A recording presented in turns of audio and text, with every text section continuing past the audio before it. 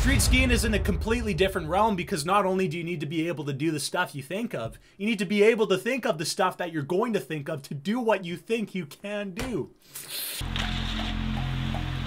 Oh, nice. I'm not fully convinced, but I think it's just Forre. Yeah, here we go. I think you just pronounce it Forre. If you're unfamiliar with this crew, it's a group of guys who love skiing and are pretty darn good at it. This is their newest project called Formula. It takes place in Finland. And we're about to see some skiing. Yo, what is... Man, he's so high up. Bashing his ACLs back to back to back, popping the nice little 180 out there. Yeah. Gaps the flat on that triple down. Check that out. Huge gap there. Oh! Yo! Pop switch tails up. You call it switch tails because he's going off the jump backwards or off the lip backwards, and his tails of a ski are the first thing to go over the rail. So we call it switch tails on. He's gonna hit a front swap and then get a misty 450 out. Wasn't even that high of a jib feature too, so to see him get the invert out is sick, man. Oh, popping the nose tap there too on the 360 out. Hitting the wall ride, gapping down into the landing, making it look effortless. So big. Oh man, massive 540 trailing blunt on such a sketchy spot, man. You can see how slippery that surface is. His knees have already buckled before he pops off, but still manages to execute it without question. Imagine strolling up to get your Nana's Christmas gift and you see this thing and you think to yourself, yeah, let's ski it. No sane human being would say, let's put on a pair of twigs and get to work. That's so tight.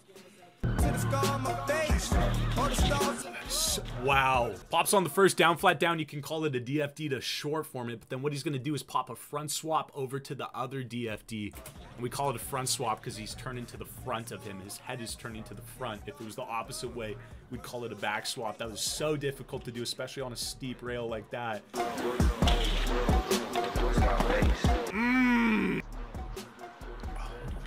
No. No. Oh man, this brings back some Tom Wallish vibes. No way. No way! Might look like he's just sliding on a slippery surface, but this ain't no regular slippery surface, dude. Look how he has to lean back into the rail there so he can hit that C-section before proceeding to get the next down.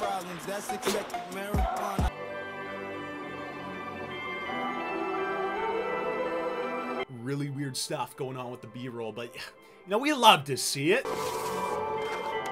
Oh, back swap, front swap. Pops it out forward, easy. It's like a warm-up for him.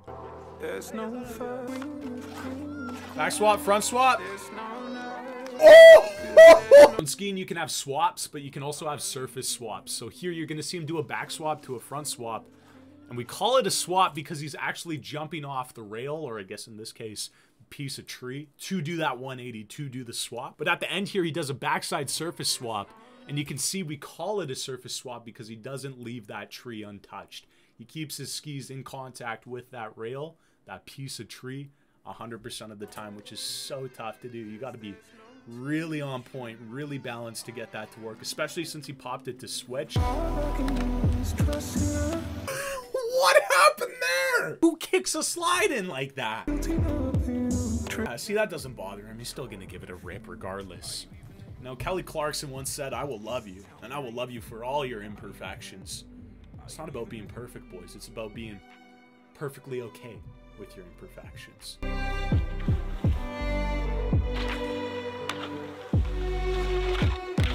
Oh, that's a dope spot. 180 up, switch 360 out.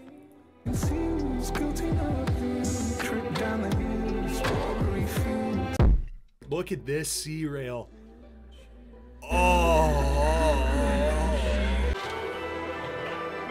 Oh!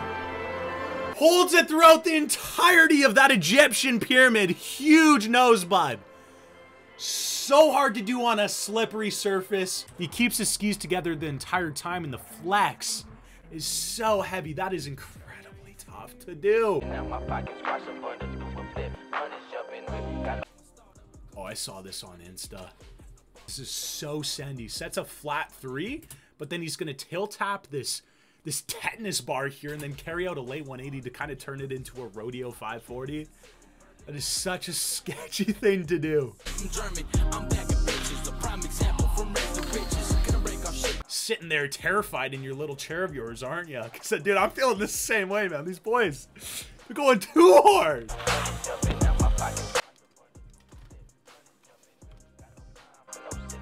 He managed to get a little bit of a ski slide on this handrail sticking out here, which is terrifying. So easy to catch your tips in it, but still has enough momentum to carry the underflip 540. Weddle there.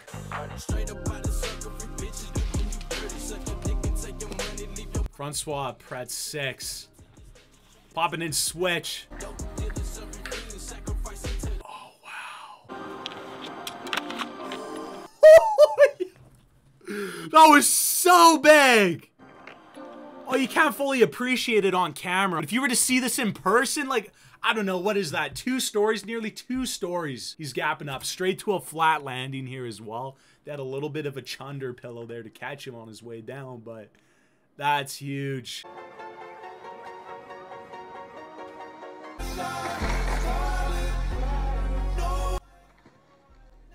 Are they even going to show a different angle so you can see that that's literally a fence? Yeah, that's not a solid surface. Yet he manages to get this cork 630 out with the lead safety in the mix as well. That was sick.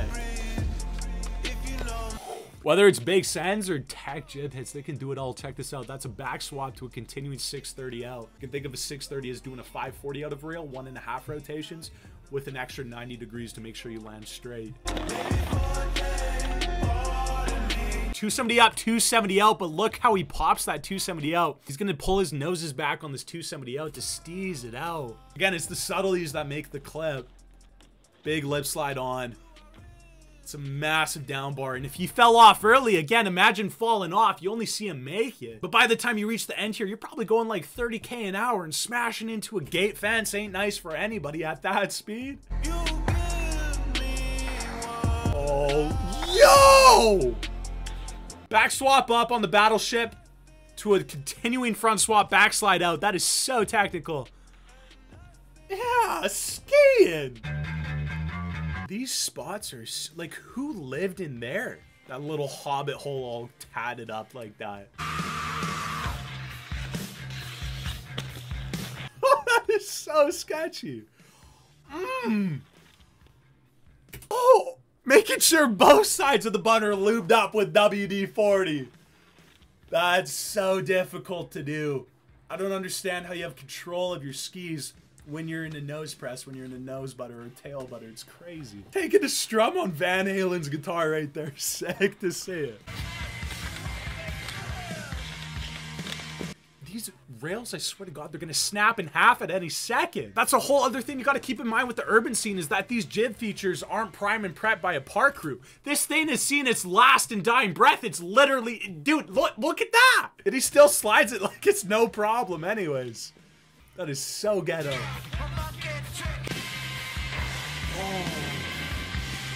Oh. It's one thing to go 90 on a wall ride, but to hit not just your noses, but press them into that surface, crazy. You can literally see the ski snap back and get the 90 out to pull it to switch.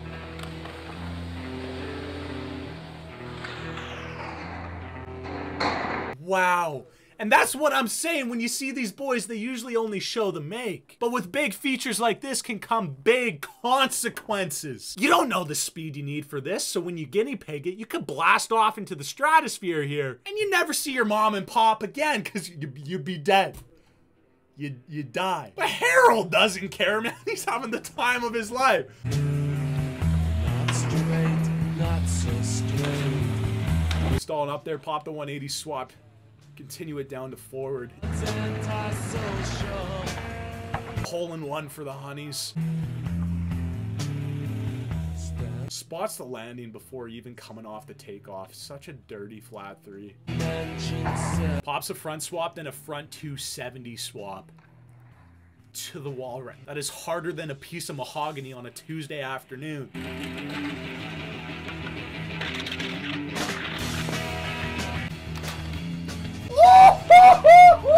No way! Wow! Not even Tinder Gold can give you that level of confidence. confident. Sets a half backflip, stops his rotation because there's literally something there stopping his rotation, and then still continues the backflip out. Upside down wall. I've literally never seen that. I think LJ did something similar recently.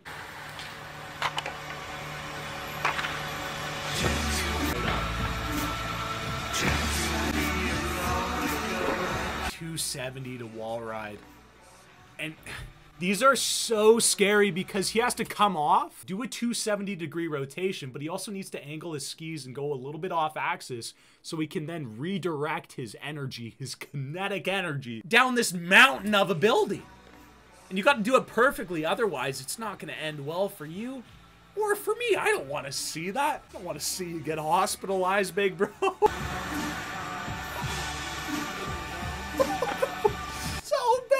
Take him out of the picture for a second. Can you imagine coming up to the spot without the jump made there and then seeing the possibility to gap out of this to flat? Street skiing is in a completely different realm because not only do you need to be able to do the stuff you think of, you need to be able to think of the stuff that you're going to think of to do what you think you can do.